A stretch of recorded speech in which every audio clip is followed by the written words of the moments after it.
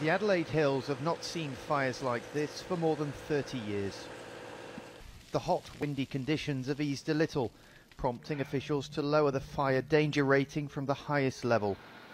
But it's brought little relief.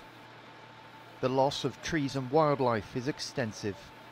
When they turned up here, I could see the house was well alight, and I just said to them, let it go, save my animals, and we did. So far, around a dozen homes have been destroyed, but authorities fear another 20 may also have been lost.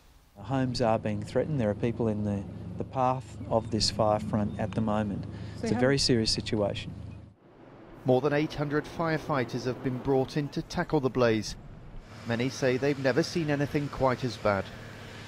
We've got generations of people who have never experienced a fire of this size and ferocity, or the impact, or nor have they understood what it meant for them, or the fact that it could actually affect them. It's actually occurred. I think we're very, very lucky and very fortunate that so far we haven't had a loss of life reported to us or significant injury.